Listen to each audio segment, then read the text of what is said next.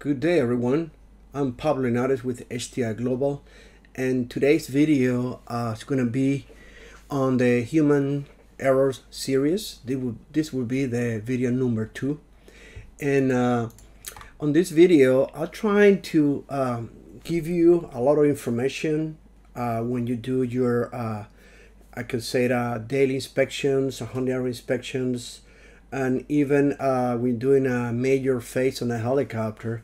This one peculiar defect or error on damages called fritting. And fritting pretty much is something that really stand out of everywhere, but you have to learn about where to look into the characteristic of the fritting. Fritting in a way is the movement between two parts that is caused maybe for lack of torque, wear, lack of pinch or preloading, and this kind of characteristic of a damage or a defect or an issue is very good for any kind of inspection, but have one setback: washing. If you're going to be doing, for instance, a 100-hour inspection and you wash the helicopter first, all the indication of fritting is going to be flushed away, and it's going to be very hard to find these issues. So for instance, on this area, this is called the pylon area, this one here. This is where the transmission goes on the medium group on bell line, talking about 205, 212, 412. And during any phases or inspection, you have some panels here for inspecting. You can have it in here, remove it on both sides. On this side here, on the right side, the same panel like here you're going to have on the other side. And this peculiar picture I'm going to show you here, around this section, I can say it around here. Well, you're going to be on the cabin, looking inboard on the right side. You're going to be able to look at around this area, okay? Now, when you're doing this kind of inspection and you pay attention to fritting, you can see right there this black section, and that is called fritting. That tells you right there something is not right, something is loose, something is damaged. So when you have the fritting, really, even though it's a problem, it will give you a very good indication that you have to inspect further. So this is something we're going to be seeing a few examples, and for you guys to notice it and practice when you go out there in the helicopter to check for fritting, and that will give you a better understanding what I'm talking about. This helicopter in particular had about 600-hour inspection done about 30 hours ago, and if you look at it, look at how many rivets are working. All are loose, even in here. You don't see it in here, but pretty much all around the vertical fin, it was working out. And this is a very stressful section of the airframe because of the anti-torque. In here, we're going to see the fitting where you attach the tailbone to the forward fuselage, and you can see two rivets or high-lux ribbon working. And that means they are not tight, they are loose. Furthermore, we're going to hear on the main rotor, we're going to have the pillow block, which is made of aluminum, and the housing made of steel. And if you look at it here, you're going to see all around here fritting, all is loose. What I found out, all this nut or the torque of the bolts they were loose, they were no torque at all. In here, something that concerns me, and really, even though you might think it's something else, this is a human error. Inside the main rotor hub, this is a grip, and this is the pitch horn. Okay, the pitch horn, inside here, you're going to have a steel bushing that goes inside the grip, and the grip again is aluminum. What happened is the correct process is you're going to install the pitch horn into the grip with wet primer. So really you want to glue it in there. What I'm saying with this is whenever you're going to remove the pitch horn, it's going to be very hard to remove it. What happened is some customer or some mechanics, they like to install the pitch horn with CPC grade 2, Maftinox, And when you're doing this, you are provoking freeding. If you look at it here and look at it here and look at it here, all that black stuff coming out is telling you that the pitch horn is loose and it's not properly torqued, or this already moving inside of there, that maybe you holes here where the bushing goes is already worn out. All this is critical part, and again, due to the way people are doing the process for installation, just using the wrong product, you are doing human error. This is a problem. So anytime you're doing this kind of installation, you are inducing problems. So make sure you read the books.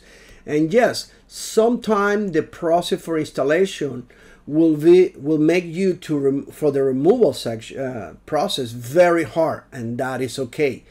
My advice, in order to remove a pitch horn, it's going to be a very long process. You need to use wood. You're going to have to hit it in here and with a mallet and a piece of wood. You are not going to use aluminum, and that's going to be very hard to remove it, and that's okay. You want it to be difficult for removing of the pitch horn.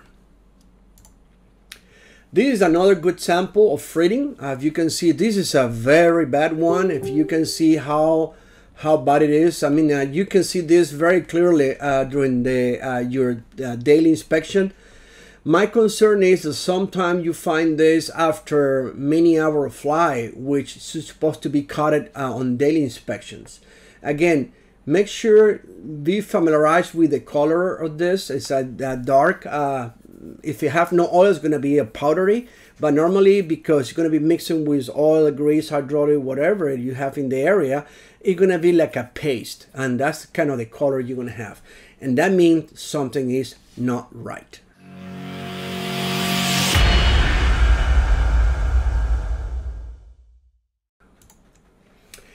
One of my most preferred location to inspect a helicopter anywhere I go around the world is the rotor brake system. The rotor brake system is combined of a rotor disc, and we're going to have the inboard caliper and outboard caliper. These two calipers you get here combined together, it makes the rotor brake system. Now, if you look at it, one of the problems we have is removal installation. Yes, I can go through these holes right over here, and I can cut the safety wire, and I can go with a socket and remove the 3 bolts and remove the whole thing together. Removing one thing, when you're going to install it, you have to remember that this bolt here, the safety wire is a cross safety wire, not a single safety wire. So what happens is, the right process to remove and install will be this one. This as follows. First, you remove the outboard caliper, then remove the disc, and finally remove the inboard caliper. When you're going to install it, the first part you're going to be doing is the inboard, where you're going to have the 3 bolts. You're going to install it, torque it down, and safety wire. When you finish the process, then you install the disc, and finally the outboard caliper. Now, looking in here, one of the things that I like to look at everywhere I go again is right here. Look at the freeding. Already tells me that these bolts are not torqued down correctly. That's why you got that freeding movement. Sometimes it gets so bad that the support case that's below this is all full of dark stuff with oil. And that is telling me right there there's an issue with the rotor brake. Now, this is what I find out on this particular one. If you look at it, remember I told you this is a cross safety wire. Well, they did a single, and it's pretty loose so badly that because it's very confined where it's located, it's right behind the disc, that this guy really did a single safety wire. Really, these bolts, they were not torqued down. And again, this is critical. Whoever did this is inducing or is already doing a human error for not following the process. So guys, be careful when you install a main rotor brake system.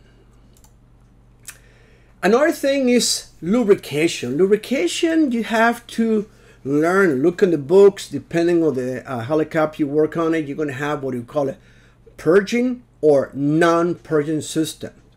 On this peculiar part of the helicopter, this is the tail rotor dry shaft system, and this section are called the hanging bearing. This part, the assembly is called hanging bearings. And the bearing we got here are non-purging. That means you're gonna, every 300 hours, you're gonna use Mobil 28, and you're gonna put enough grease that just a little bit of grease can come back from the back or the front, just a hair. You are not going to purge the oil grease out. Now, there are many places in the helicopter that you have to really, you're gonna pump a lot of grease and remove the oil grease until the new grease come out. I tell you right there that you already service or you purge the oil grease. Not on the hanging bearings. The hanging bearings is a non-purging. You're just gonna replenish whatever is being burned out or drained out on the 300 hours. Now, when you're doing this kind of bad practice where you're trying to push a lot of grease, what happens is many times you're gonna damage the seal. The seal is I can say the weakest link on the bearings. And what happens is the bearing is bonded in place, and what happens if you put too much pressure on the lubricating, you can debond the seal and it can come out and causing this kind of issue where there's no more grease. You have to remember this is alignment bearing, and anything that happened with that bearing come apart, you are going to be losing the anti-torque system. So be careful and follow the manual when you lubricate these hanging bearings. Now, one of the problems we have in many helicopters, the process is different. So you have to remember, we're a human being. You need to sometimes stop, think about, and process, or even read the books while you're working on it. On this helicopter, it's a 412. We're going to have the main rotor nut assembly, and this nut is a two-piece part. So you have to remember that when you're going to lose the main rotor nut assembly, the first thing you have to do is remove the lower cone. In this particular case, the mechanic forgot to remove the lower cone, causing the human errors where when he's trying to loosen them up, he sheared the two pin. You're gonna have two guys there that's only keep it together, the two pieces. You can shear off, it's made of aluminum. So you have to remember that follow the books when you're doing removal or installation. Again, on the 412, the lower cone is gonna be the first one to remove and the last one to install. So be careful out there when you're doing this on your helicopters.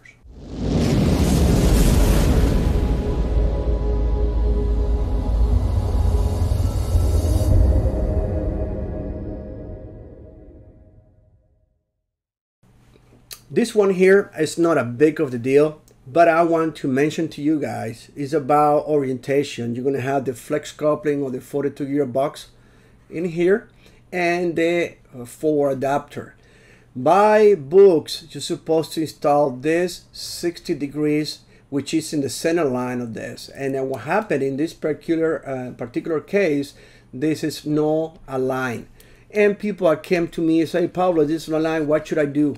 And I can tell you that even in Bell, there was some kind of a conflict between engineering, publications, even in Canada assembly, where we saw helicopter coming from Montreal to Bell, to the customer, where these were aligned and the next one they were not aligned. My advice is follow the books. The book will tell you they're supposed to have one side to another at 60 degrees. So watch out for this and make sure that the orientation is correct. Now, this type of grease feeding, this is, for instance, going to be talking about a swash plate that I used for the 205 Huey 212, where we have Zerk. Zerk is this type of feeding, a grease feeding, where you're going to have a needle where you're going to put some pressure on it so you can lubricate, on this case, the scissor. This is the scissor on the swash plate. What happened is, sometimes it's very hard to hold the grease needle in place. It might be damaged, worn out. So if you look at it, the guy was doing this, he missed it many times and he created a lot of scratches. I know that sometimes it can be exaggerated because really these scratches are just he removed the paint, and that's not big of the deal. I'm more concerned about when he removed or scratched the metal. If you go to the overhaul book, we're going to have different criteria, and Bell dissect the part, if I can say this, in different sections. They go by cross lines, solid lines, or maybe a lot of lines. So whichever section you are investigating or looking at it, like in this case, this one here, we're talking about this part here, which should tell us that the maximum mechanical damage is 20,000. So just a plain lubrication, if you don't do it right, you can damage the part. So next time, you are not gonna be doing anything here, but whenever you go to overhaul, maybe the guy doing a very good inspection, and he's gonna scratch it. He's gonna scrap it, I'm sorry. And when you scrap the part, this part costs a lot of money. And again, it's a fly control part. So be careful when you're doing even lubrication. This happened to me, and this is something that my idea here in human errors is ask questions. Last year I went to Indonesia, we're doing some training there. It caught my attention on the crosshead. I never seen it before, even though I go on the part number, and the part number is written down here. So my first thing that came out was, is this the bulbous part? I never seen it before. In the past, this was round. There never was sharp or very a square section. This, if you look at a U crosshead on the 412, 212, 205, QE2, even a single 212 on the Eagle, they used to be round part. The part never was square. So it caught my attention, and even look at the part number. I asked question to Bell, and it was agreed it was a good part. My question all this, anytime you have any doubt of any part you're getting from stock room or anything, and you have anything, call Bell. Any region in the world is covered by a tech rep guy. I used to call CSE, Customer Support Engineering.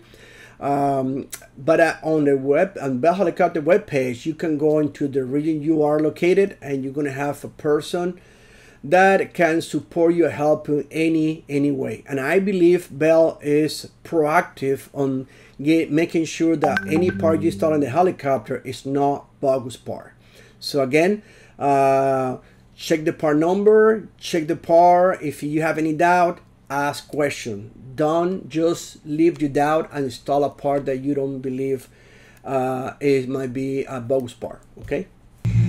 This one is going to be related to bending of the flapping stop on the tail rotor, where if you remember a long time ago, there was an ASB that if you find this stop bent, you're going to throw away the stop and the yoke.